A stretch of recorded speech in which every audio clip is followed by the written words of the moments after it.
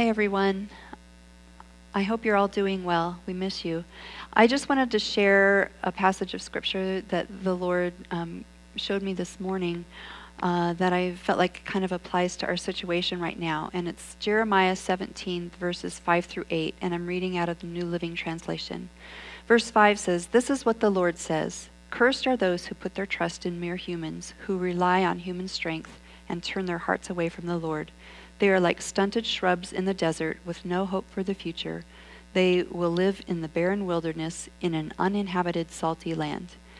And I feel like in this season that we're in, we're kind of finding out maybe what we put our trust in, whether that's in our job or relationships or our finances, or maybe even just as life as we knew it. Like all of that is just gone, right? Or changed, definitely changed. So it's talking about, this passage is talking about not having hope for the future because we're putting our trust in the wrong things. So I want to ask you, do you have hope? And if you have hope, where is your hope at? Is it in your bank account? Or is it in the Lord? This passage is talking about being like a stunted shrub in the desert with not having any hope. And a shrub, like it's fruitless and useless. A shrub doesn't bear any fruit, and it doesn't even have any seed in it. But verse 7 goes on to say, "But blessed are those who trust in the Lord and have made the Lord their hope and confidence." Notice that it says they've made the Lord their hope and confidence. That's a choice. We get to do that. We get to choose that.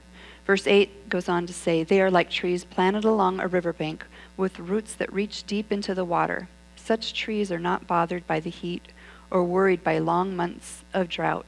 Their leaves stay green and they never stop producing fruit." We're in the season of drought, and are you worried about it? Are you bothered by it? We have a choice here. Verse 8 says, "They are like trees planted along a riverbank with roots that reach deep into the water. Such trees are not bothered by the heat or worried by long months of drought. Their leaves stay green and they never stop producing fruit."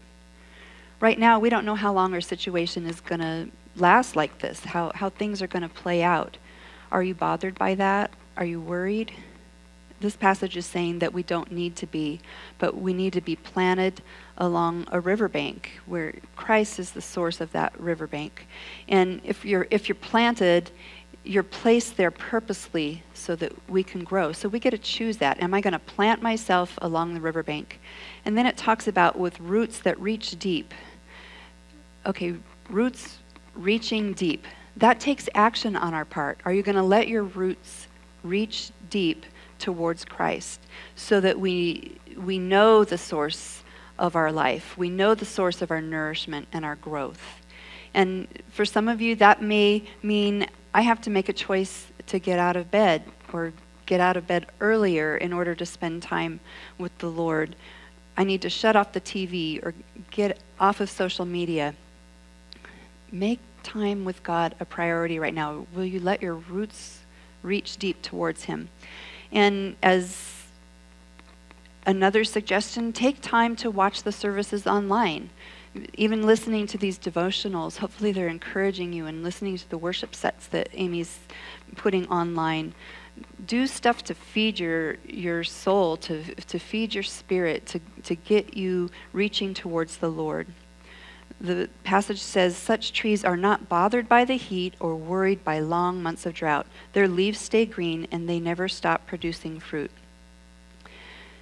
I want to be fruitful. I want this season for us to be fruitful, that it wouldn't be just a let's grin and bear it and get through it, but really that we would all bear fruit. And sometimes that might be God working in me, like bringing to the surface things that I've made an idol or things that I've valued more than Him.